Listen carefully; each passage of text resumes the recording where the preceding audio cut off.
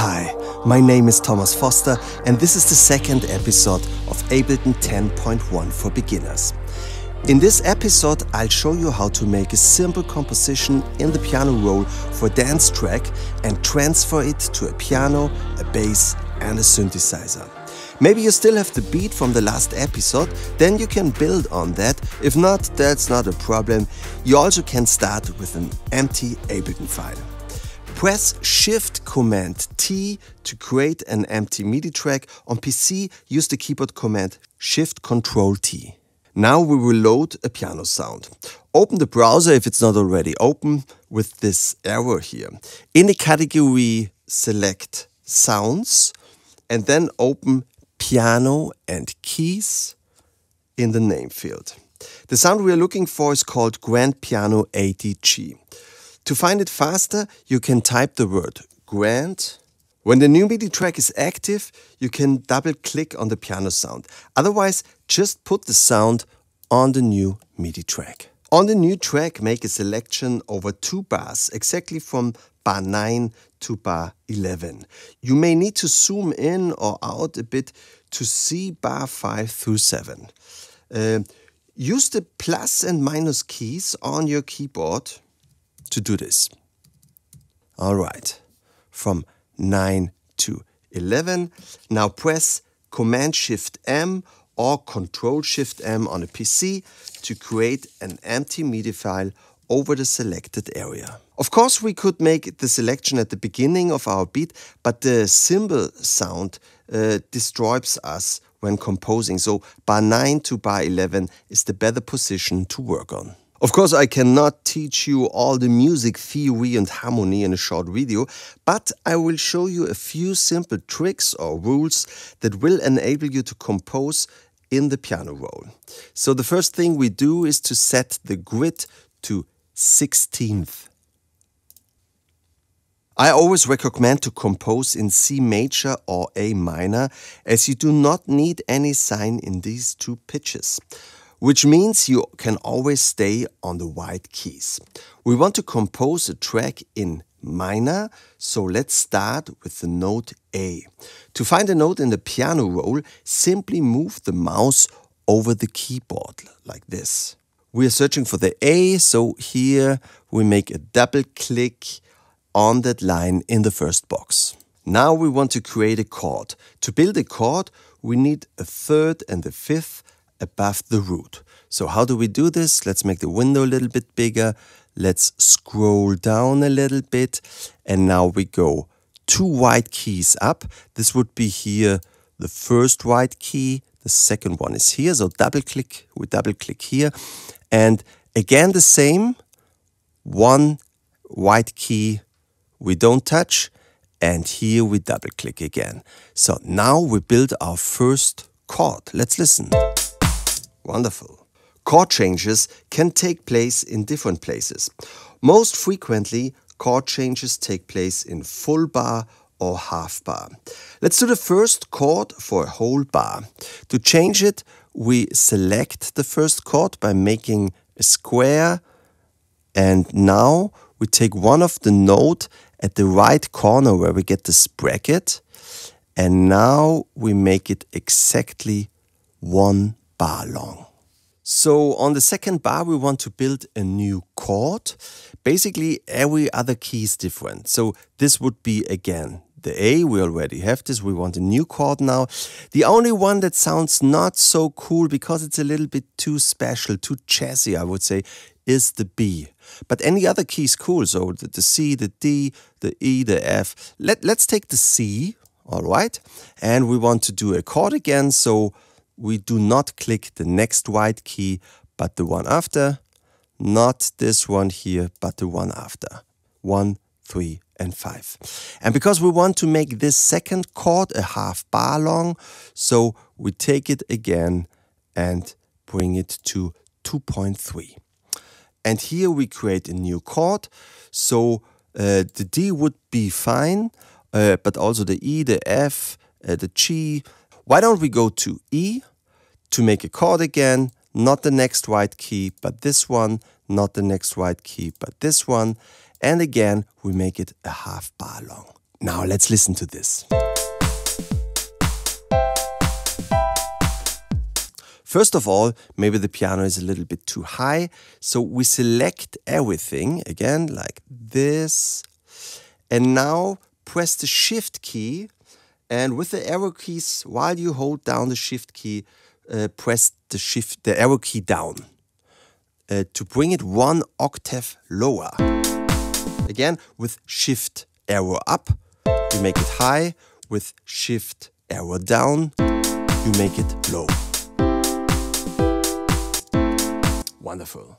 Before we start to edit the piano, let's create a bass. So we bring down this window a little bit to see more of our main window. We create a new MIDI track. Remember, Shift Command T or Control T on the PC. And now we go to Sounds and Bass. We have to erase the name Grant here to be able to listen to every bass sound. And to hear the bass, remember to click this headphone here. Now let's see which one we like. I have this amped Fritz here. That's the one I will choose. If you don't have this, the same one, try to find another one that you like. We close this instrument here, and now we copy our piano chords to the bass. Let's double click this one here. We want just to hear the bass, so we use the solo feature. Here's this S. If you click it, it has a blue color, and now you can be sure just to hear the bass and not the other tracks. Okay. The next thing we do is we erase the number 2 and 3 of every chord. Number 2 and 3 and number 2 and 3. And now we are able to listen to the bass. Does it sound like a bass? No, it's much too high. So I press Command A to select everything and Shift arrow down to make it one octave lower. Better, let's go down another octave. Maybe one more. Oh, that's too low. The last one is maybe okay, so I just select the first two and go up again one octave. That's a nice bass. And now we go back to the piano and let's click on S again to hear everything.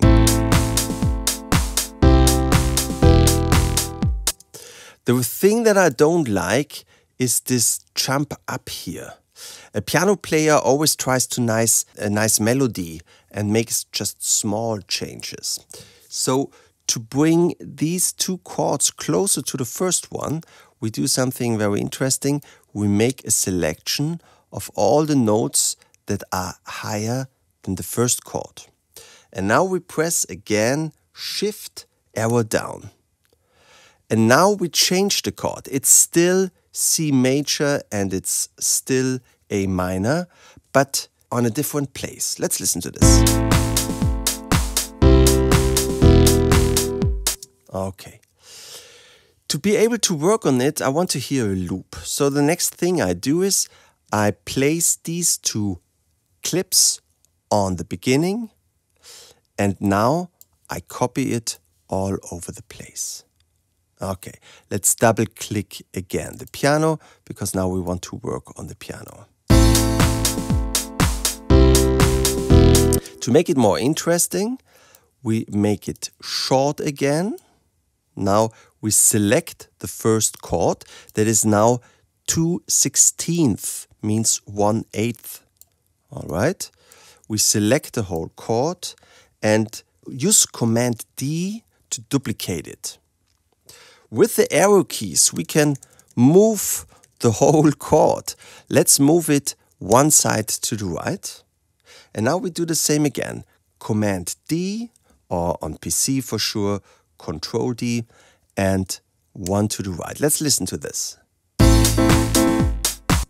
Let's do this again. we duplicate it and move it one to the right. One more time. And one more time. To make it shorter, we take the mouse and do it like this. Wonderful. And now we want to repeat exactly the same thing with the next chord. So I select the whole chord, I make it short, like 2/16. I copy it, move it one to the right. I duplicate it with Command D and one to the right. And again with this chord, one to the right, one to the right. Okay, let's listen to this.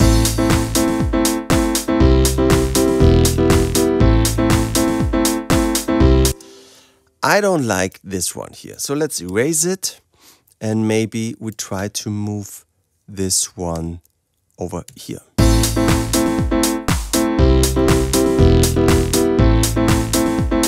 Wonderful. Maybe we need another copy of this chord here. So with the Option key or with the Alt key, I copy it to this position. Much better. Okay, let's take a look to the level of the piano. Maybe we bring the whole level down to infinity. And while we're listening to the track, we bring up the volume. Let's do this. Just the bass and the drums. It's coming. Let's go. All right. Okay, now we want to be sure that we don't have distortion problems in our master. So what we do is we double-click the master track. Now we see here the master track. We open the browser, we go to Audio Effects, and we try to find the limiter. And now we place the limiter on our master track, just right over here. And you can make the track louder until you start to see the yellow line here. Then you should stop. All right. Just a little bit of the yellow is okay, but now it's fine.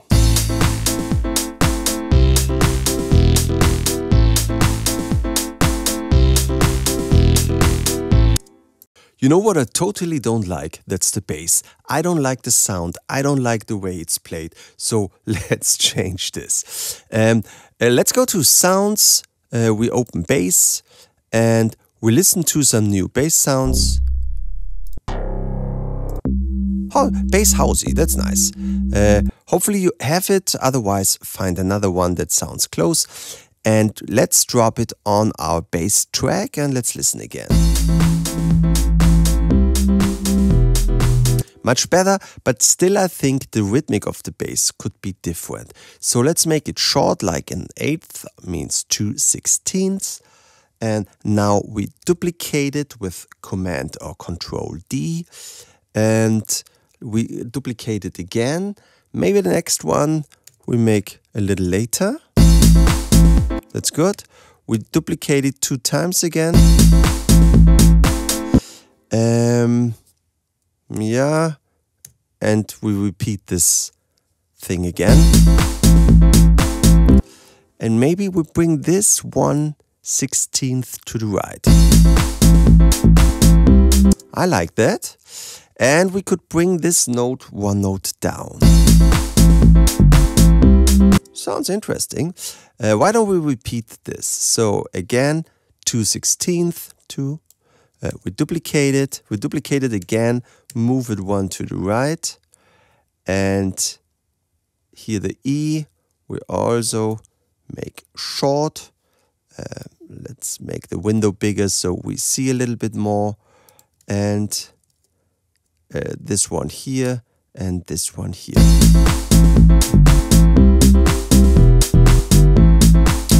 I moved this to the G as the G goes up to the A again.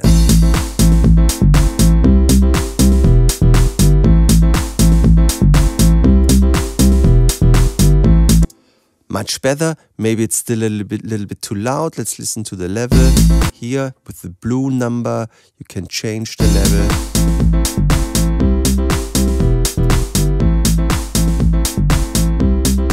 That feels much better. So the last thing we're gonna do is to add a synthesizer. You will like this one, trust me.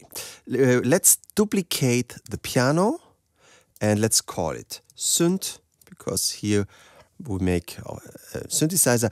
Let's go to solo just to hear the new piano, and we double click this clip to open it in the pianoroll.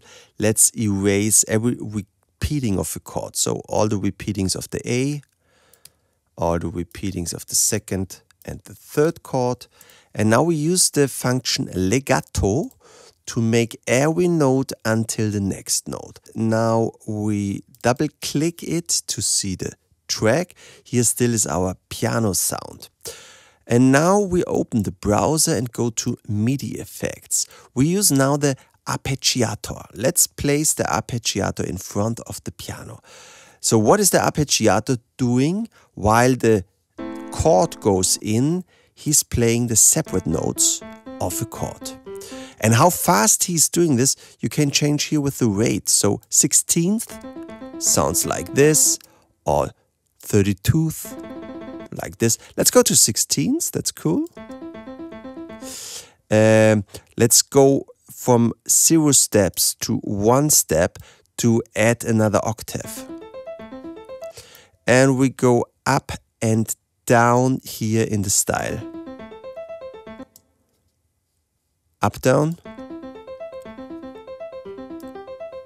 Sounds all nice, but let's find another sound. So we go to sound. Here we go to synth keys, and let's listen a little bit to the sounds. Maybe something more with an accent in the beginning. I like that one. Let's take this one instead of the grand piano. Let's listen to this. That's nice. Let's bring it into the mix and take care of the level.